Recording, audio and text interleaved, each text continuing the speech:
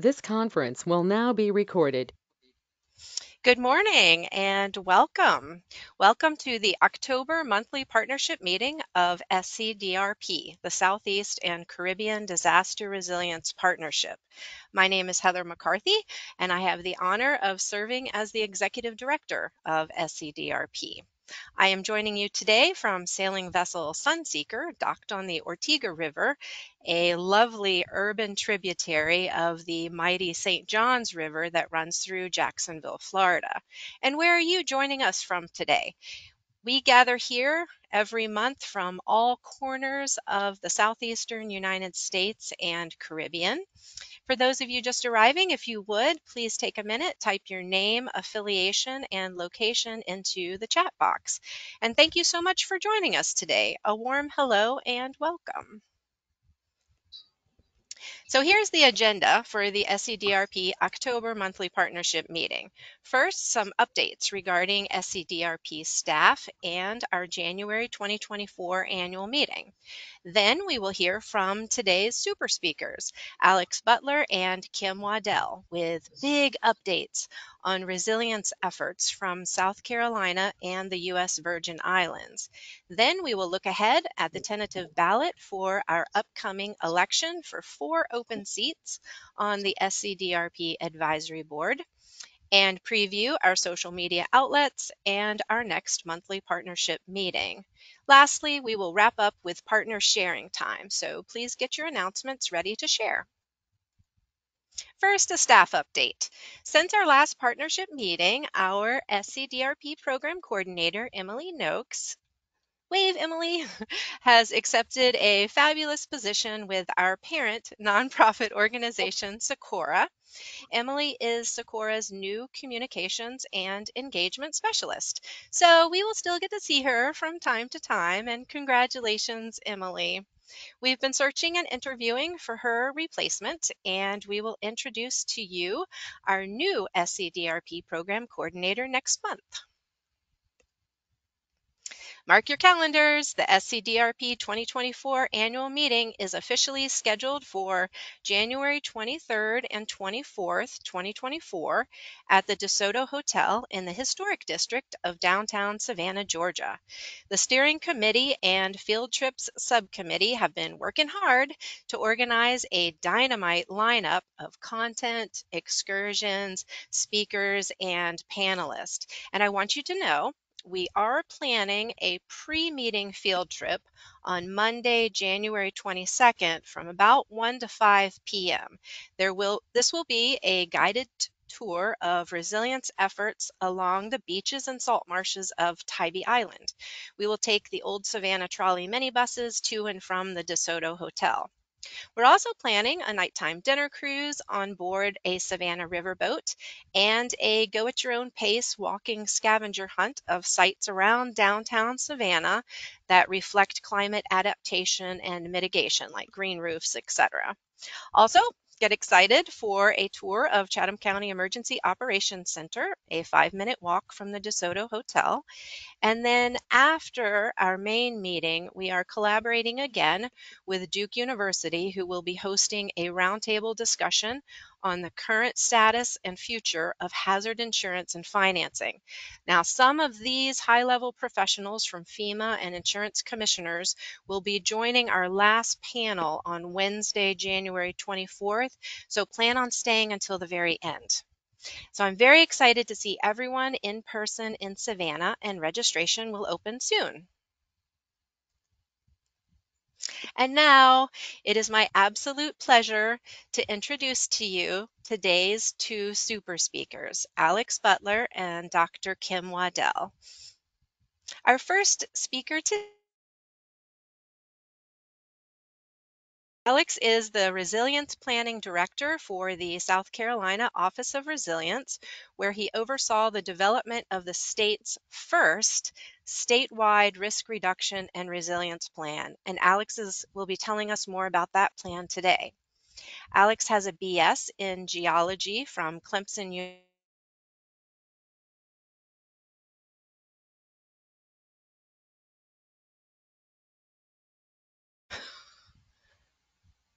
Uh-oh.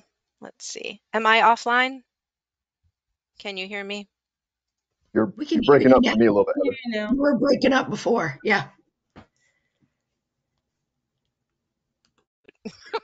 Okay, let me start at the, let me go backwards just a little bit. I apologize. So Alex has a BS in geology from Clemson University and an MS in geography from the University of South Carolina, where his studies focused on the interaction of people, land use, and climate on the hydrological cycle of South.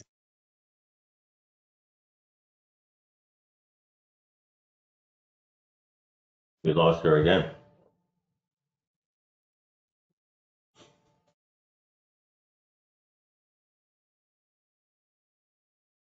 For both DHEC and the Department of Natural Resources. In his spare time, Alex connects people to watersheds as a whitewater kayak instructor. Sounds fun. I want to do that. I'm going to go ahead and introduce our second speaker, Dr. Kim Waddell, and we will flow from one presentation to the next. Kim is the project lead for the next U.S. Virgin Islands Hazard Mitigation and Resilience Plan update, with support from FEMA and the Virgin Islands Emergency Management Agency, VATEMA. He is also the principal investigator and project director for the Virgin Islands established program for stimulating competitive research, or VIEP score, a National Science Foundation supported research capacity building program based at the University of the Virgin Islands that focuses on land-based impacts on marine ecosystem health and function in a time of climate change, as well as STEM education, research, and opportunities for underrepresented minority students from K through 12 through MS degrees. Prior to that, Kim was a senior program officer with the National Academies of Sciences, Engineering, and Medicine. Dr. Waddell served as a study director for over a dozen National Academies reports on agriculture, fisheries, and other natural resource management topics. Kim received his PhD in biological sciences from the University of South Carolina and his BA in environmental studies from the University of California, Santa Cruz. A warm welcome to both of you.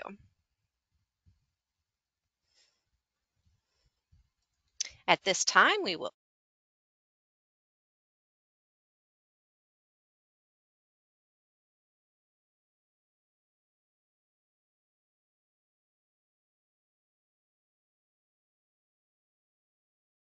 Okay, hopefully y'all can see that. Good morning. Hopefully everybody heard Heather was breaking up a bit, but my name is Alex Butler. I'm the Resilience Planning Director here at the Office of Resilience, and happy to announce that we have released our first statewide resilience plan. Was released at the end of June. We, as the Office of Resilience, we exist to lessen the impact of disasters on communities and the citizens of South Carolina through planning, coordinating statewide resilience, long-term recovery, and hazard mitigation. Just real quick, our history of the office, we're pretty new still. We formed after the disasters of 2015, 2016, and 2018. Started off as the Disaster Recovery Office. We then had a floodwater commission that was established in the state.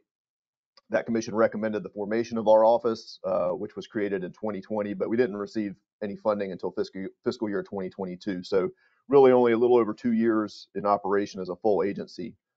And we kind of focus on three main things in the disaster cycle. We focused on long-term disaster recovery through HUD, CBDG, grants, rebuilding and repairing homes for low to moderate income folks. We also manage a HUD mitigation grant where we do buyouts, infrastructure projects, plans and studies, and some federal match grants are available through that. That was a $162 million grant that we received through HUD. And then our newest operation, and that's what I'll talk about today, is our resilience planning. And we were tasked with developing a statewide resilience plan and then managing a couple of funds that go along with that. So the resilience plan was released in June, this past June. Encourage everybody to go online and check it out. It's about 740 pages. So really quick overview today on what's included, but hopefully you can get the gist of what we're talking about here. Just a little bit of our legislative guidance. Again, we were tasked with developing this plan in accordance with the South Carolina Floodwater Commission principles. And I'll talk about those in just a second. It's really intended to serve as a framework to guide state investment in flood mitigation projects, as well as other mitigation projects for extreme weather events. And again, we were supposed to have this done in July 1, 2022, but we did get an extension till this past July. So we got it in on time, which good, kept me employed. Some of the Floodwater Commission principles. First one is that flood management plans and actions need to be based on watershed boundaries. My background's in hydrology, so this makes complete sense to me. Next is that we need to base our decisions on high quality data, shared data that's available to everybody.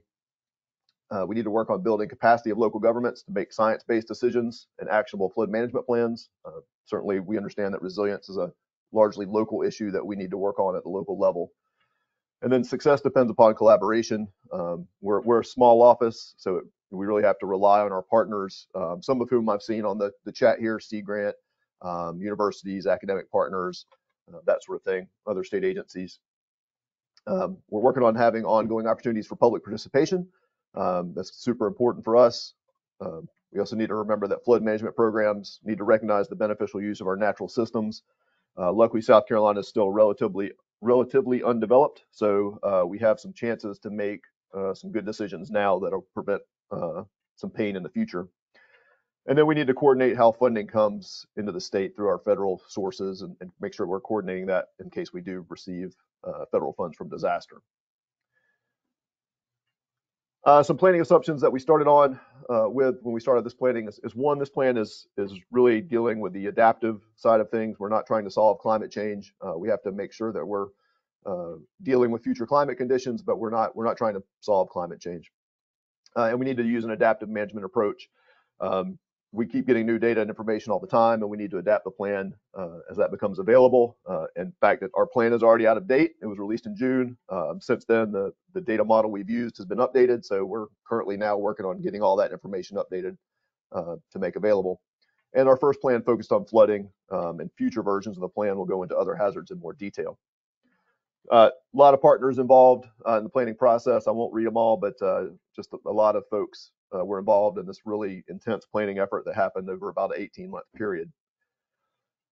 And really the first thing we did was define what resilience means for South Carolina. Resilience is a real hot buzz term right now. You hear it a lot. So we wanted to make sure we had a clear definition for our state and what we were talking about. And our definition is the ability of communities, economies, and ecosystems within South Carolina to anticipate, absorb, recover, and thrive when they're presented with environmental changes or natural hazards.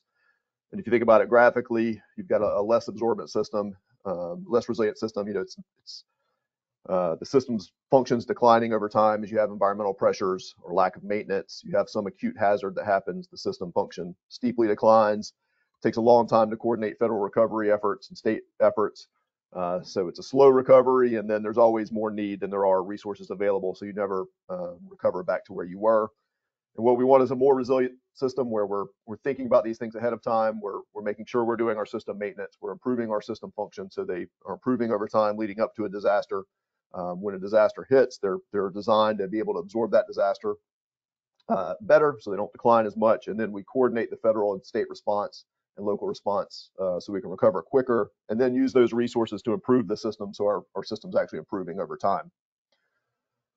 One of the things we want to make sure we were doing was being able to measure if we were having any impact. So we've partnered with the Havre Lab at the University of South Carolina to customize a resilience indicator for our state. And so it's kind of based on different capitals listed there on the left. But, you know, really this is the ability that different areas of the state have to be able to handle disasters. And it's not an exposure metric. As you can tell, there's a lot of high resilience areas along the coast. That's not to say that they don't have exposure. It's just that they have the resources to be able to develop resilience.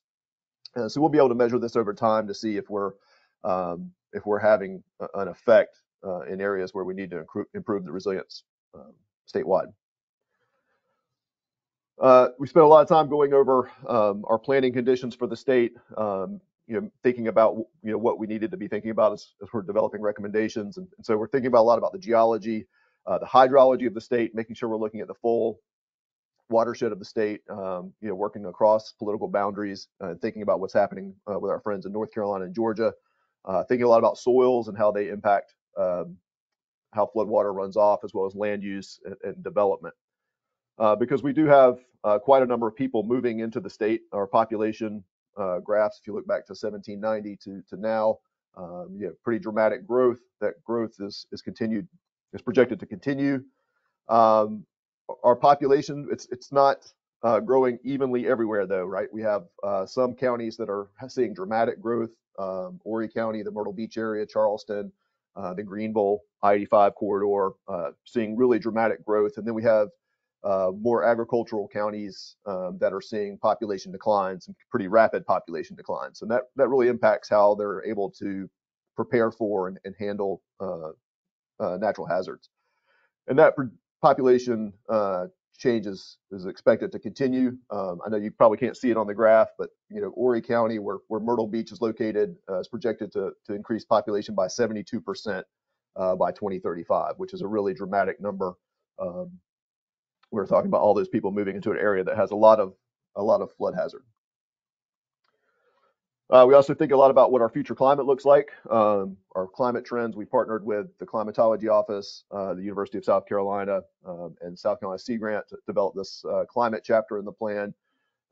Really taking a look at what our climate has done and what the model projections mean for South Carolina. And the takeaway here is we're getting warmer. No surprise to anybody. And we're projected to continue to get warmer in the next decades, and that has impacts on drought and other things. And our precipitation trends, no real precipitation trend on an annual basis, but what we are seeing is more intense rainfalls. So we're getting roughly the same amount of rainfall in any given year. It's just when it falls, we're getting it more intense, more concentrated burst. We've had areas of the state that have seen 3 quote 1,000-year flood events in a 5-year period. And that kind of bears out when we look at projections on Atlas 14 rainfall runoff, inundation duration frequency curve numbers. Those are expected to increase. So we need to be planning for those more intense rainfalls. In addition, we got to think about sea level rise. So we've got the NOAA sea level rise projections. We use the intermediate to intermediate high projection for our planning purposes. We also are thinking about land subsidence and how that impacts relative sea level. So we have land subsidence along the coast, satellite measured, and that's going to exacerbate the sea level rise problem. And if you look at Charleston, Charleston has seen an increase in the number of tidal flood days going back to the 1920s. I think in 2019 they had 89 days of tidal flooding. And if you take that forward to the end of the century, it's going to flood from just tidal flooding pretty much every day in Charleston, twice a day, right, with the tides. So Charleston is going to have to learn how to live with water, and they have their own resilience planning efforts ongoing, and I know that's part of their plan, is trying to understand how to live with water moving forward. We were thinking about our flooding risk. We need to think about all types of flooding, not just riverine flooding, but also that flash flooding, pluvial flooding, coastal flooding as well. So we were using a data set from the First Street Foundation as kind of our basis for planning. And here's just a map of Columbia, capital of South Carolina. You can see the FEMA mapped floodplains in the purples and blues, and then the First Street data model in the reds and yellows. And the takeaway here is that the FEMA models just don't really capture the full flood risk that we experience. The big red dot in the middle is an entertainment district here in Columbia. We know that it floods. It floods on a random Tuesday in the summer pretty regularly. So these areas, we know they flood, but they're not picked up by the FEMA flood map. So this First Street data has been helpful for us to get a better sense of our full flood risk. And it does have a forward-looking component, so we can take it forward just a little bit into 2052, and I'll flip back and forth just a couple of times. But you can see how those flood areas expand, putting more residents at risk over time. We can take that information and take it out statewide and look at our vulnerable properties. So here's a map of our vulnerable properties that would see any level of flooding. See, it's pretty well distributed statewide, a lot along the coast, also a lot along the I-85 corridor in the Greenville area of South Carolina. So it's really a statewide problem, not just a coastal problem. And if we look forward, another 30 years, we're going from about 300,000 properties to about 340,000 properties that are at risk from flooding during a 100-year event. So this is just a a 100-year event, looking at about 340,000 properties that are at risk from any level of flooding. We took that same data and overlaid it with all our kind of state data sets. So there's just one example, looking at solid waste facilities. Obviously, a solid waste facility, if you flood it, you're likely to mobilize some contaminants. So we can see how that risk changes over time. Again, looking from 2022 to 2052, we do see an increase in risk over time. Similarly, we used it to look at our road data set. So this is Dillon County in South Carolina. We're able to take that data. We created elevation data for our roadways in partnership with Clemson University. And we're able to overlay that with the First Street data model and then identify those areas of roadways that are likely to experience flooding during a 100-year event. We're still working on this, ground truthing some of it, but we see it as a valuable tool for planning, making sure that we're targeting those roadways for resilience efforts that are critical lifelines for transportation or to get to critical services. And then also looking at how flooding can impact our economy.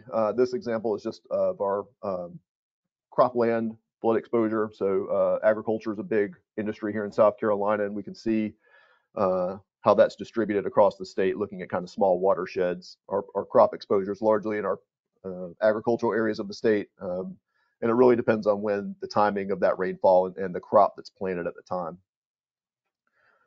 Additionally, we looked at cultural resources. So here's an example of that, looking at points on the National Register of Historic Places, so we can see how those risks change over time, as well as our military installations. This is Marine Corps Air Station Buford and Parris Island Training Depot. So we can see what their future risk looks like under future scenarios. The Department of Defense is very aware of their increasing risk, and they're taking a lot of proactive measures to protect these installations and make sure they're viable for the long term. And then kind of finally on flooding, we have to recognize that, again, not everybody has the same ability to recover from flooding or be prepared for flooding. So we did intersect our flooding risk with our social vulnerability to try to identify those areas of the state that we probably need to target more heavily for our resilience efforts. And that, again, tends to be our more rural areas, kind of between the metropolitan areas. But we have a lot of folks in there that just don't have resources to be able to deal with this impacts. And from our experience with our disaster recovery side of the office, these are the same areas that have been hit repetitively with flooding in the past few years. In addition to flooding, we did do a brief look at some other hazards, so looking at wildfire burn probabilities, hurricanes, lightning strikes, tornadoes, that sort of thing. So there's a section that briefly looks at that, but we'll be expanding on those analyses in future versions of the report. Likewise, earthquakes are included in the planning process. South Carolina, has a history of large earthquakes. Most people don't realize that, but the Charleston earthquake in the 1800s was pretty devastating. We've had a lot of growth in the state since then, and we are listed pretty high risk for earthquakes in that Charleston area. There's also a chapter that looks at kind of current processes, and I won't go through these, but we thought it was important to try to evaluate how things are currently done in the state so we can make recommendations. But we kind of broke them down into our definition of anticipate, absorb, recover, and thrive, and focused on some key things. Building codes, looking at how our building codes stack up. Our building codes are fairly good, with the exception of a few things. One, we adopted a weakened code for hurricanes, kind of in the Midlands of the state. So we recommend adopting the full code. And the seismic code in part of our coastal plain was weakened. And given our history with earthquakes, we think it's important to adopt the full code. So that's one of the recommendations in the plan. Also looking at how the recent Sackett decision impacts our wetlands. Wetlands are super important for our flood protection, that natural system.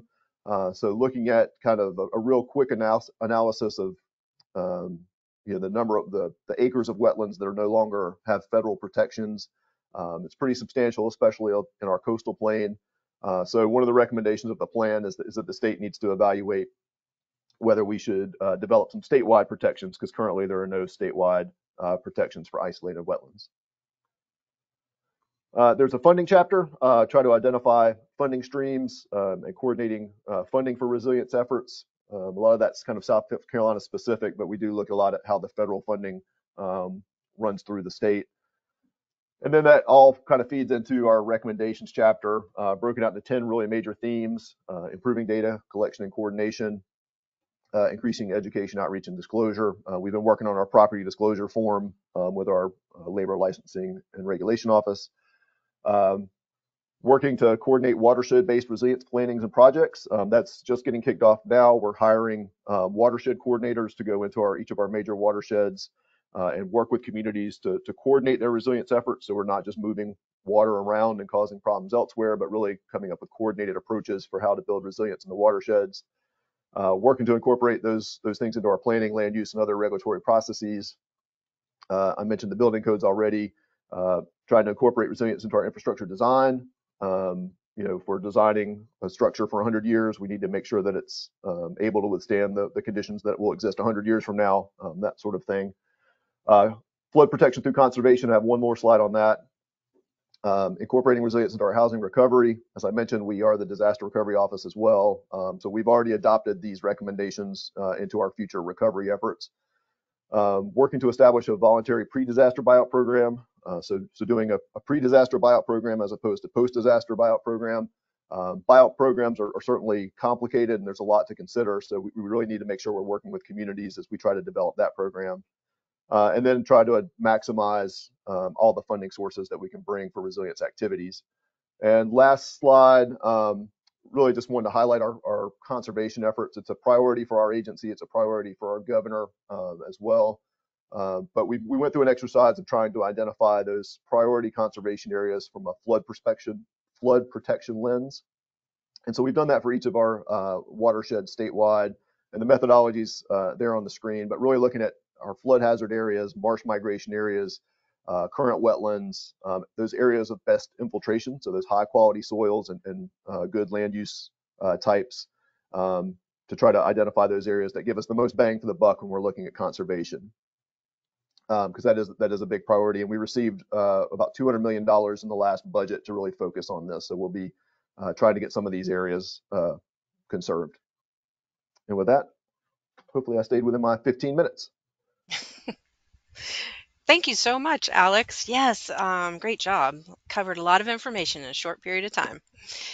All right, next up, our next super speaker will provide us with an update on resilience efforts in the U.S. Virgin Islands, Dr. Kim Waddell. Now make you a presenter, and you should be able to share your screen.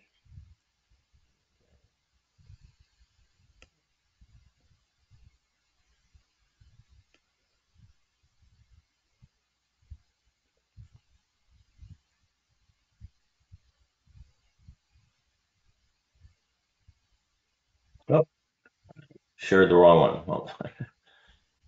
Oh, wow, it's like a tunnel. I know. Sorry, didn't mean to do that. Let's go That's back. okay. How do we go back? Let's see. Goodness, it's even worse now.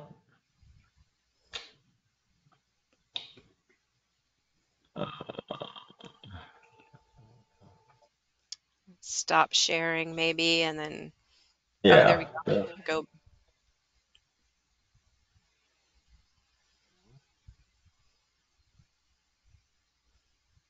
Is it PowerPoint? Maybe under the window tab? It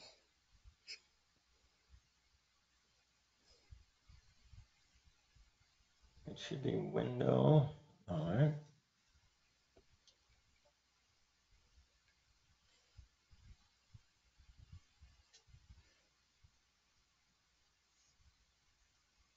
Oh, I see it. And then you'll just need to, it's that left one, isn't it?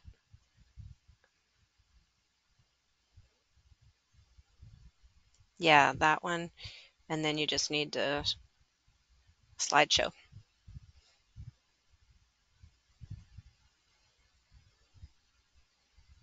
Perfect. There we go. All right. There we go. Perfect. Thanks. All right. Thanks for your patience, everyone. First, I'd like to thank Heather and her team at SCDRP for the invitation to share highlights of our soon-to-be released Hazard Mitigation Resilience Plan for the U.S. Virgin Islands. This is reflecting a collaboration between the University of Virgin Islands, where I'm based, and the Virgin Islands Territorial Emergency Management Agency. So the planning process has been underway for about 3 years. We have a variety of partners, as you can see listed, or with their logos on the left, and on the right is sort of the process that includes stakeholder engagement, analysis and assessments, hazard mitigation, hazard and environmental profiles, risk assessment, etc. And then all that is integrated with engagement with our stakeholders into a variety of outcomes, first with a framework, and then a series of recommendations and a mitigation plan. And this has really been an incredible effort, and resilience really has been guiding our activities, our research, and it's really the lens that we use for the remaining planning effort. So the integration of resilience, it's comprised of a variety of things, and basically mitigation plan, which is what hazard mitigation plans are traditionally required by FEMA, and many of you know this, and they have three sort of standard tasks. And on the left, you can see those. One is to understand the hazards and risks. Second is to develop strategies to reduce those risks. And then finally, to mitigate or manage them. Whereas resilience planning really adds addressing the underlying conditions of the systems that are foundational to the communities, the natural resources, and the built environment, ultimately designed to devise steps to build resilience. So this is, you actually saw a variation of this with Alex's presentation just a few minutes ago. Resilience planning really seeks to, reduce disaster or risk impact expenditures and shorten that recovery time. And so for us here in the Caribbean, after the 2017 hurricanes, we took a major hit, billions and billions of dollars worth of damage. And so if you look at state one, the green ball on the left, that really captures where we were prior to that, those storms in 2017. Obviously, resources and infrastructure failed after the event. You see a loss of services and function.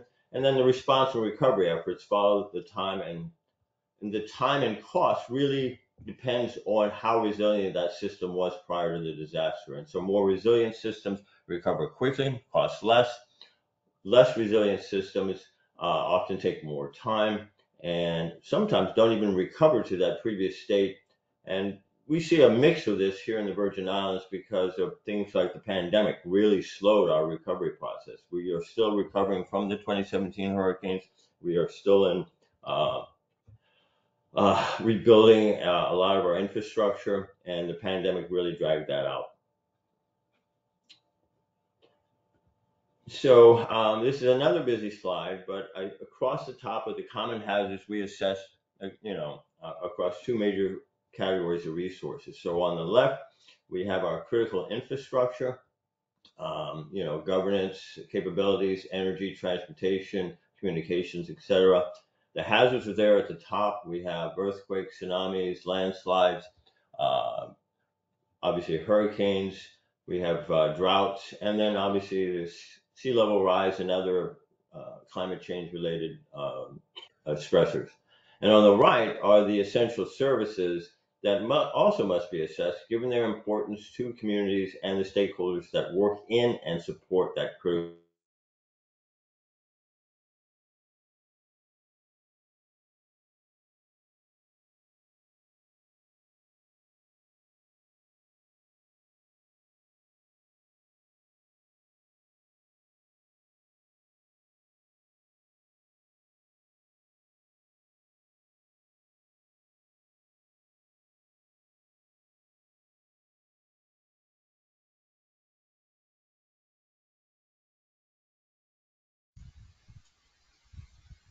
Kim, I think you're muted.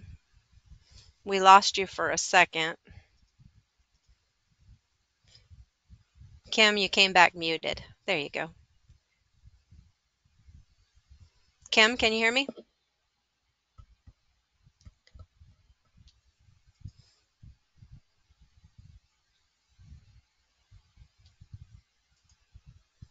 Kim, can you unmute yourself?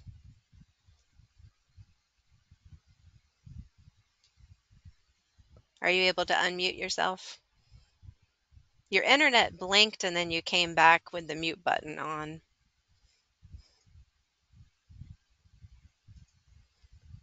Are you able to Mute. unmute Here we yourself? go. Finally, thank you. Sorry, Okay, good. I didn't even That's see okay. that happen. So, all right. That's okay.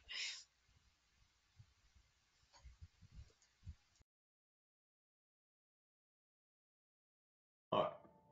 Can you see my slide? I see the plan goals slide. Okay. I just lost. Done. That's okay. You might go back one slide if you need to catch up where you were. So you see the plan goals now? I see plan goals. That's right. Okay, good, good. All right. So I mentioned the managed risk. Now I was just speaking to thinking systems, and this is where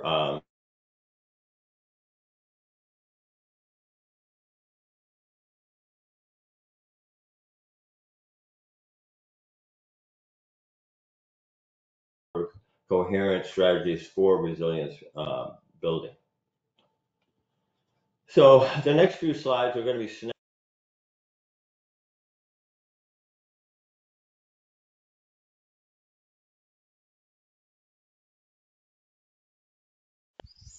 I think we both are having technical difficulties today. Kim, we lost you for a second. all right. Can you unmute me? I can hear you. Okay. There you are. Now I can All see you too. right, great. So, like I said, the next few slides really are snapshots of what we covered. Many of the same topics that Alex covered for South Carolina, we've done as well for the Virgin Islands, but I'm focusing on just housing and beginning with some of the hazards, for example, hurricane winds. And so, as you know, hurricanes are an annual threat, especially here in the Caribbean, but throughout the Southeast. And then here in the USVI, due to its topography, we're quite vulnerable to strong winds. And so homes and communities that are at higher elevations will experience even stronger wind speeds than at sea level. And so, for example, more than half the homes in St. Thomas and St. John to the north there on the map would experience Cat 5 strength winds, while at sea level that might be at a Cat 4. And so we're talking about elevations that go up to about 1,800 feet on our islands. Obviously, flooding, both coastal and rain-induced, is another hazard. And again, you have a maps here where the houses, all the housing is in red, and then the blue highlights the flood areas from coastal and rain-induced flooding. This is more than 20% of our homes are in the flood zone, and most of those, over 30%, are in St. Croix, which you can see the larger island to the south, or at the bottom of the map there. So climate change is triggering some emerging threats. For example, I mean, we've had drought all along, but it seems to be exacerbated. Currently, we're in a 3-year drought as we speak. And then this past summer, like most of the planet, we're seeing extreme temperatures. And so it'll put more pressure on households, our water security, food security, as well as just maintaining comfortable temperatures, whether it's in schools or in our homes. But given that electricity is something like 46 cents per kilowatt, it's extremely high, and so running an air conditioning can mean hundreds of dollars added to your electric bill, which really stresses out our modest and low income families. So human activity like development can also exacerbate some of those flooding challenges. And so this is due to the impervious surfaces, like roads that can channel water as it runs downhill from rain events. And so again, you can see the red areas, the dark red areas are all developed areas. And we've seen since 1985 a significant increase in stormwater runoff. All this development also puts more infrastructure at risk to earthquakes.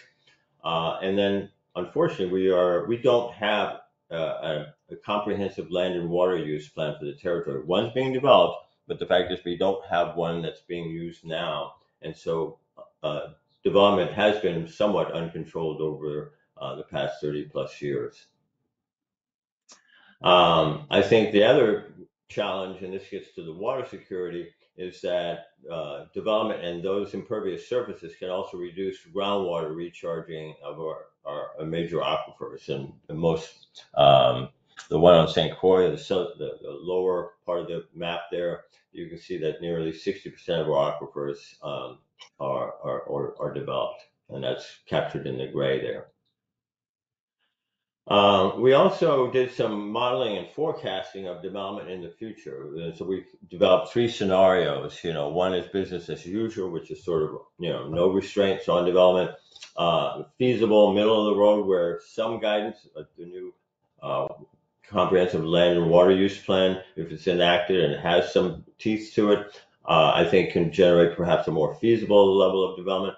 And then if, we were totally smart growth and really started to focus on concentrating the development in certain areas and protecting our natural environment, our forests and scrub and agricultural lands, we might see a pattern of smart growth. And so those 3 maps there sort of capture what we're projecting for the territory over those three examples.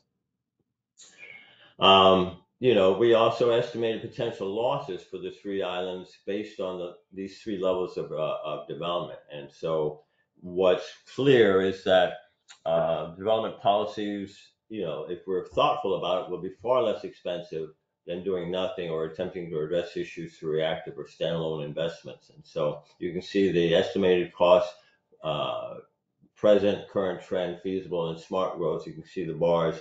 And for all 3 islands, St. Croix, our largest island, has the most at risk because it's actually one of the least developed islands. St. Thomas is sort of in the middle of the pack. We're highly developed already, and so the changes may not be that noticeable. And St. John, being more than 60% national park, has very modest development now and as well as into the future. So, like Alex's and South Carolina's, we've come up with a series of recommendations. This is just one example for housing. When we think about systems, we want to develop a comprehensive public housing plan based on a needs assessment with partnership with the communities in our various towns. Like other plans, again, South Carolina, education is going to be important to raise awareness and encourage landlords and landowners, as well as developers, to participate in the Housing Choice Voucher Program, which is something we're recommending, and it's also put forward by the government. And then I think we have actually a large historic areas in most of our towns built by the Danes, 200, 300, 400 years ago. And a lot of that is undeveloped. I mean, it's, there are abandoned buildings. They need a fair bit of work, but the fact is they're ideally located, central to transportation and amenities. And yet if we could rebuild those areas and restore the historic districts, as well as new development that's in high density, so we can minimize the footprint, the development footprint relative to our natural resources, as well as our aquifers, this would be a huge step forward. We also think about governance. We have to partner with nonprofits here in the territory, as well as relief agencies, to acquire, renovate, and build affordable housing. This is one of the biggest challenges we face in the territory, is affordable housing. It affects our students here at the university, as well as, modest and low income families. It's really expensive to live here.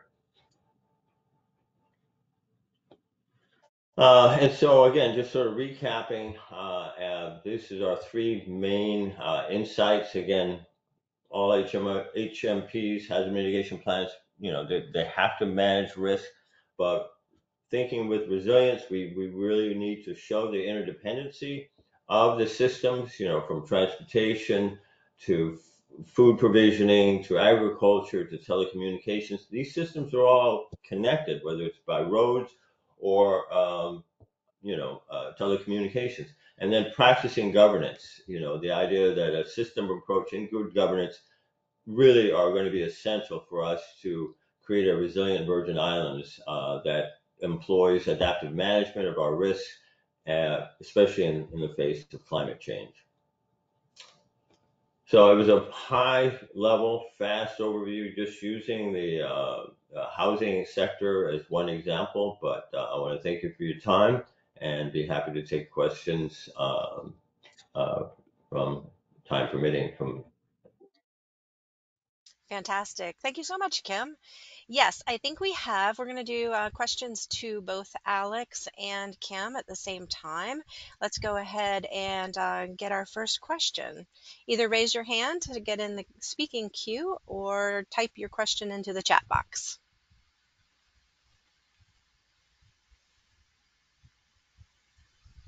Any questions?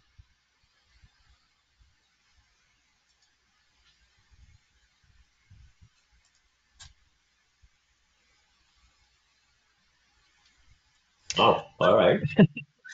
That's I guess we see, were thorough. you You covered did it it, Kim. all. Well, that's right. Also, folks always think of questions later. So, Alex and Kim, if you would, please add your email addresses to the chat box, and Sure. our attendees can contact you later if they think of follow-up questions for you. Thank you so much, Alex and Kim, for taking the time to share what I call momentous updates from South Carolina and the U.S. Virgin Islands. You both have worked very hard, many people, many years to produce these plans. So congratulations and hats off to both of you. Thanks again. Together. Thank you. Absolutely. I have a few more slides. I'm going to share my screen one more time.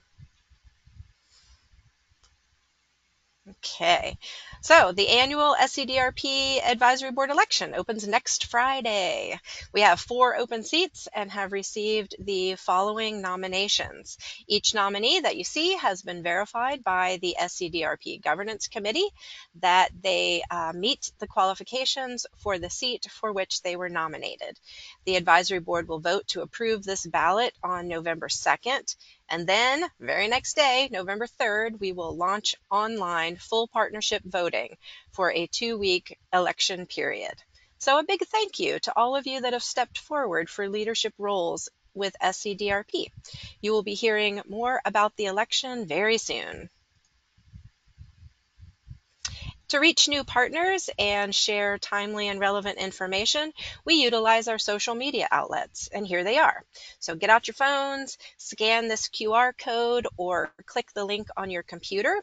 Both will take you to a link tree of ways to reach us and connect with us that include the SCDRP website, including our How to Become a Member webpage, our YouTube recordings, LinkedIn, Twitter, now X, and Facebook. Our most popular social media outlet is LinkedIn. So if you haven't found us on LinkedIn yet, please do. Also, please let me know if you have new ideas or news to post. Please note, our next monthly partnership meeting is bumped up 1 week due to the Thanksgiving holiday. We will meet on Thursday, November 16th from 10 to 11 a.m. Our super speaker will be Raquel Fernandez of Sierra Club, Florida, and the Hispanic Environmental Observatory. She's been doing some really neat work. Raquel's been organizing forums with Spanish-speaking communities entitled Effective Hurricane Preparedness, Responding to Climate Change. And Raquel will share with us their unique, culturally appropriate strategies, experiences, and lessons learned. So I'm looking forward to seeing all of you there. So we have some time for partner sharing. Please use these final 7 or so minutes to share what's going on with your region. You can raise your hand, you can post in the chat box, and let us know what's going on with you. Any announcements?